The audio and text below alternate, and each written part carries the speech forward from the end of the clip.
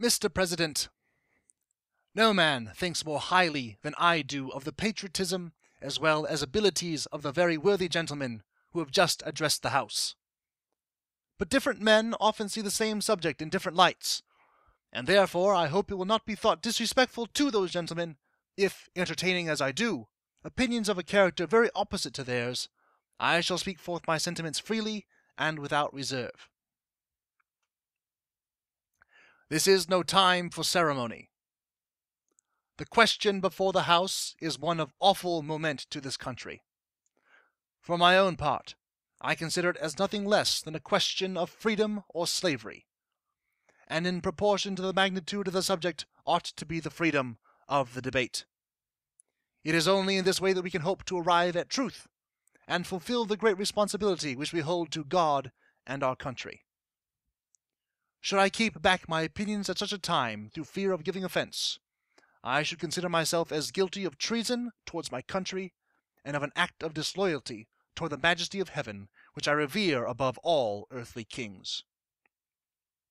Mr. President, it is natural to man to indulge in the illusions of hope. We are apt to shut our eyes against a painful truth, and listen to the song of that siren till she transforms us into beasts. Is this the part of wise men, engaged in a great and arduous struggle for liberty?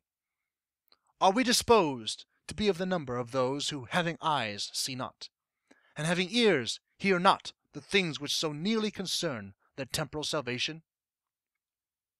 For my part, whatever anguish of spirit it may cost, I am willing to know the whole truth, to know the worst, and to provide for it. I have but one lamp by which my feet are guided, and that is the lamp of experience. I know of no way of judging of the future but by the past. And judging by the past, I wish to know what there has been in the conduct of the British ministry for the last 10 years to justify those hopes with which gentlemen have been pleased to solace themselves and the House. Is it that insidious smile with which our petition has been lately received? Trust it not, sir. It will prove a snare to your feet. Suffer not yourselves to be betrayed with a kiss. Ask yourselves how this gracious reception of our petition comports with these warlike preparations which cover our waters and darken our land. Are fleets and armies necessary to a work of love and reconciliation? Have we shown ourselves so unwilling to be reconciled that force must be called in to win back our love? Let us not deceive ourselves, sir. These are the implements of war and subjugation, the last arguments to which kings resort.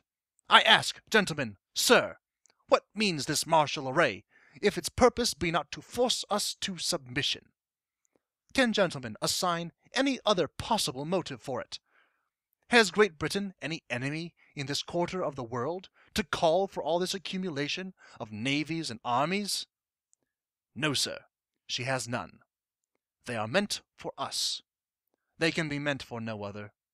They are sent over to bind and rivet upon us those chains which the British ministry have been so long forging. And what have we to oppose them? Shall we try argument? Sir, we have been trying that for the last 10 years. Have we anything new to offer upon the subject? Nothing. We have held the subject up in every light of which it is capable, but it has been all in vain. Shall we resort to entreaty and humble supplication? What terms shall we find which have not been already exhausted? Let us not, I beseech you, sir, deceive ourselves. Sir, we have done everything that could be done to avert the storm which is now coming on. We have petitioned. We have remonstrated. We have supplicated. We have prostrated ourselves before the throne, and have implored its interposition to arrest the tyrannical hands of the ministry and parliament. Our petitions have been slighted. Our remonstrances have produced additional violence and insult. Our supplications have been disregarded, and we have been spurned with contempt from the foot of the throne. In vain after these things may we indulge the fond hope of peace and reconciliation. There is no longer any room for hope. If we wish to be free, if we mean to preserve inviolate those inestimable privileges for which we have been so long contending, if we mean not basely to abandon the noble struggle in which we have been so long engaged, and which we have pledged ourselves never to abandon until the glorious object of our contest shall be obtained, we must fight. I repeat it, sir, we must fight. An appeal to arms and to the God of hosts is all that is left us. They tell us, sir, that we are weak, unable to cope with so formidable an adversary. But when shall we be stronger? Will it be the next week, or the next year? Will it be when we are totally disarmed, and when a British guard shall be stationed in every house? Shall we gather strength by irresolution and inaction? Shall we acquire the means of effectual resistance by lying supinely on our backs and hugging the delusive phantom of hope until our enemies shall have bound us hand and foot? Sir, we are not weak if we make a proper use of those means which the God of nature hath placed in our power. 3 millions of people, armed in the holy cause of liberty, and in such a country as that which we possess, are invincible by any force which our enemy can send against us. Besides, sir, we shall not fight our battles alone.